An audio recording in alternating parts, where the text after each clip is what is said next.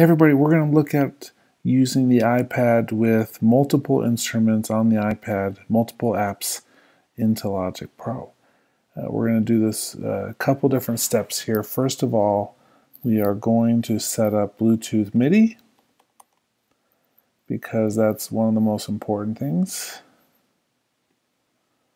And you'll see right here that it is actually grayed out. Part of that is because we already have a connection. But you click on advertise, you open up an app on the iPad, and then you connect it. So this is the first step. And then you can see it's showing up here as an actual connected device. So Bluetooth MIDI is the first thing. Next, we are going to use that same app, but we're going to use the audio devices, and you click on enable the iPad here. Now this has to be connected with the cable. Even though we're using Bluetooth MIDI, we're going to use the cable to run audio into Logic. So that's the next step, is to connect the iPad with the cable. Click on enable here, and that will make all the connections we need back and forth. Inside Logic, you'll see here that the output is our built-in output for the moment, and our input is the iPad. Okay, once we do that, we're going to have one audio track here. And on this audio track, the input is going to be input 1 and 2, which is the iPad. And then we have right now we have two external MIDI tracks.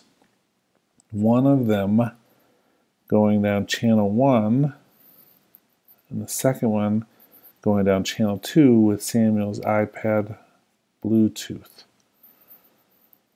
So when I click on the first one, let's use our musical keyboard here. That's going to one app on the iPad we'll look at, and the second one. Now you'll see they're both coming in on the same track, and that's kind of how I want to run it for the moment, because I'm going to leave the apps open on the iPad. They're going to be just virtual instruments which I can control on the iPad, and if I want to record them, I can just solo this out or add different tracks, but record them one at a time, real time, into this audio track. So for instance, let's do the second one here, and let's record. Let's see.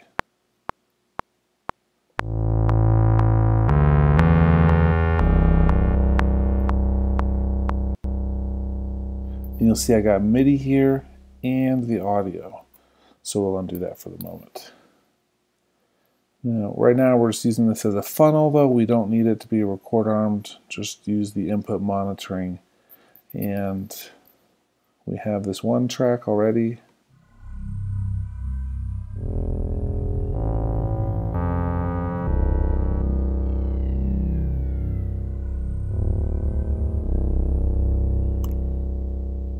Okay, so that's the setup. Let's now move into the iPad and take a look at what we have there.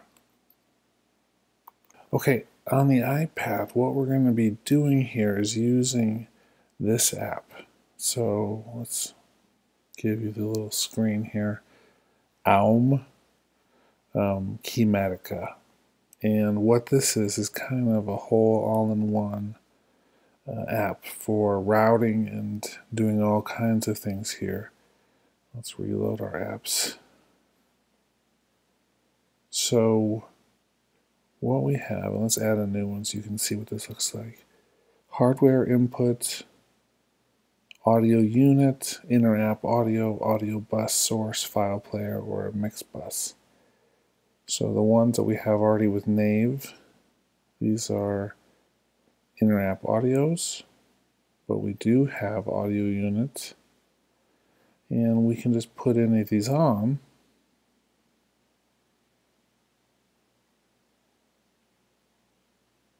Let's see if there's anything specific here. Let's do drum unit here.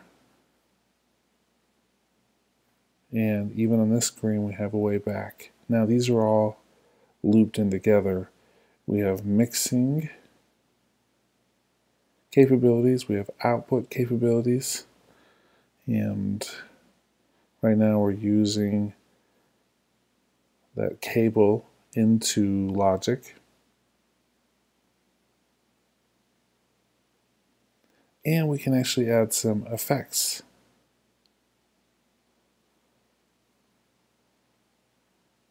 Some basic EQ, and if we have other effects that we want to do, then we can actually add those on as well.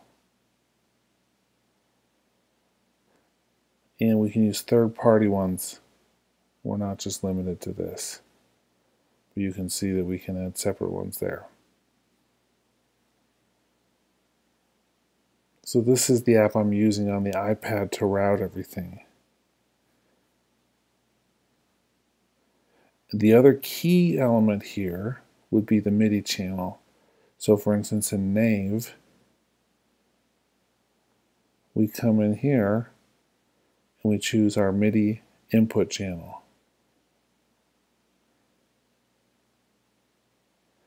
Same as with this. You can see I'm changing it. Let's go back to number 2 though. So it goes up through 16, Omni, and number 2. So that's how I'm routing that with Logic. So one of them was on MIDI 1, the other one was on MIDI 2.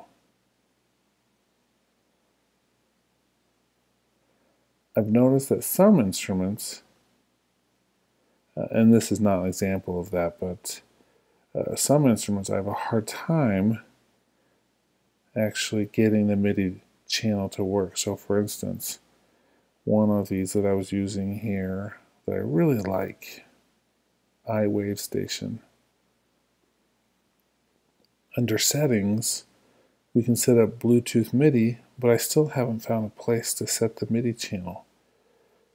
So inside the actual app here, we do have some options for filtering the channels, but it's not as reliable, I've found. And so it's just a different issue we're dealing with as it continues to develop. Okay, so you can see I've got 4 different instruments. I can add more. They're all going to go into Logic over that one channel, record them individually, or just let them play real time. This is a really awesome way to integrate the iPad apps into our Logic sessions. It requires mixing, level setting, and adjustments out on the iPad instead of inside Logic, because we don't have the ability in this particular setup to do multiple channels. Okay, just wanted to look at this, show you this really cool way to hook it all up. See you tomorrow.